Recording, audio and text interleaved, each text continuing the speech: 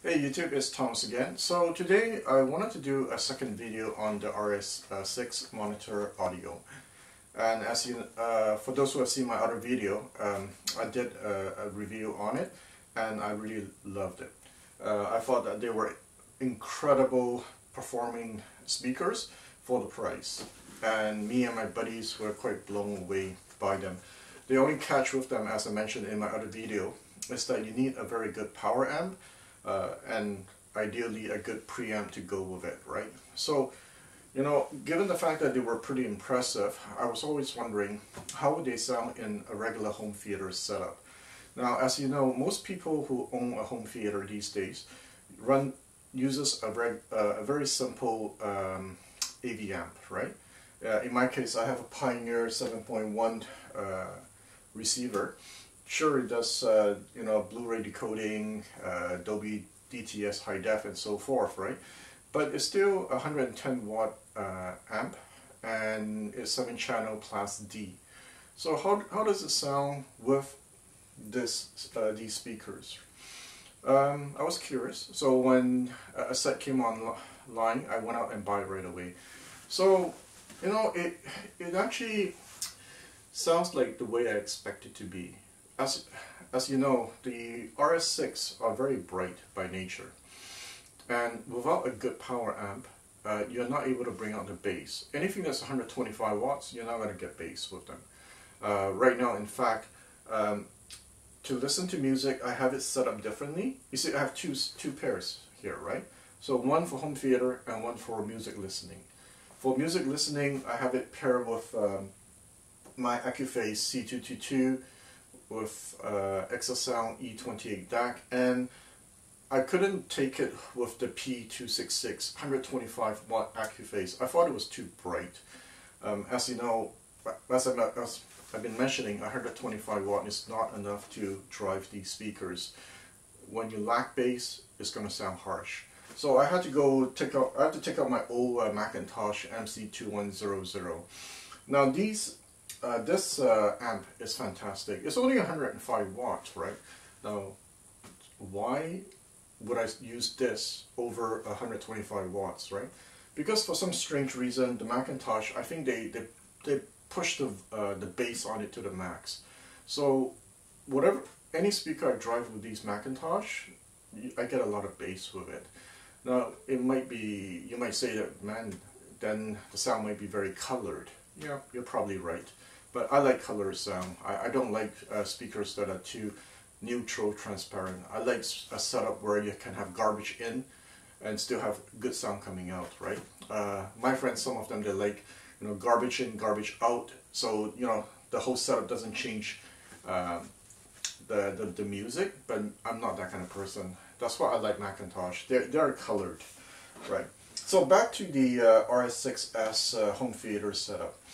For me, I think that these will be ideal if you have Emotiva XPA5 300 watt power amp. I had that one before. It was quite smooth for a home theater setup. It's not that good for music listening. Well, at least not for me. So if you can get yourself maybe an Integra 9.1, 9.2, that model, I had that model before, so I can talk about it. That combo of the XPA5 with these home theater speakers should sound fantastic. When I pair it with my Pioneer regular home theater that, you know, everybody has these days, it's a bit bright. In fact, the person that I bought it off, he had a Marantz, gosh, I forgot the model. I'll probably list it in the description. And he had these very good speaker cables. Now, when I say good speaker cables, I mean, you know, more than those, the regular, like these pink color ones, right?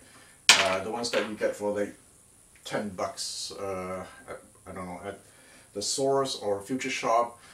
He had these very nice speaker cables that were custom made. Actually, it worked against him because it was too clear. There was too much clarity and it was harsh. So in fact, he told me that at regular listening volume is okay, but the second you start pushing the volume up, it hurts his ears too. He had to buy a 15-inch subwoofer to to add bass to the whole setup, right? So as I mentioned, when you drive these speakers with anything that's less than 300 watts, you're not going to get bass with them. For those who actually own them and think that they sound fantastic with a regular AV receiver, you're missing out. Put them with something that is more powerful or more smooth, like a Macintosh like this, you're going to get amazing sound from them. Regardless, even at 120, 110 watt, 125 watts, they're still better than, let's say, I don't know, my Bose Cube here. Okay, I know I'm not being fair in comparing, or bookshelf speakers. My original setup is more a bookshelf speaker setup. In that sense, yes, there's more bass. But in a home theater setup, your bass is going to come from your subwoofer, right? So for me, it's not that important. What is important for me is that it doesn't sound harsh. And with a regular AV receiver, you have to be careful with the choice of cables, I guess, right? If you put cables that are too good with it, it actually might work against you. Now, the good part about them is that they're the clarity is amazing, right? So if your current setup, and you find that sometimes the vocals or the dialogues are not too clear, then this will solve your problems. They're crystal clear. You can hear the dialogue like really, really good. So what about music listening? As I mentioned, of course, you can't compare to my other setup. Just all these more these gears are made more for music listening, but even though it's slightly harsh, as long as you don't push the volume too high, it's actually not too bad for speakers in this price bracket, right? I've owned a few speakers in this price bracket, budget speakers, and for me they perform as in their price bracket. So it's not like they're gonna wow you or wow me in a home theater setup. They only wow me when I have, when I start driving with dedicated gears that are for stereo listening. Now, that's not true for all budget speakers. I have put budget speakers with my stereo setup, and after 5 minutes, 10 minutes, I put them away. These monitor audios are one of the rare budget speakers, if probably the only budget speakers that I've come across that I would use it for stereo listening with my stereo setup, right? The rest of these budget speakers, they never last long here. So if you have any questions regarding using it as a home theater setup, put it in the comments. I personally think that for a regular home theater setup, it doesn't provide value more than any other speakers in the same price range. For example, the Paradigm Paradigm 11 V7, the latest model, I had that before. It's probably on par with it when it comes to home theater setup. Other speakers are like Infinity. I had the Infinity Beta 50 also. That was actually pretty good. That one, I actually prefer that one. That one was actually more warm. As I said, in a home theater setup, right?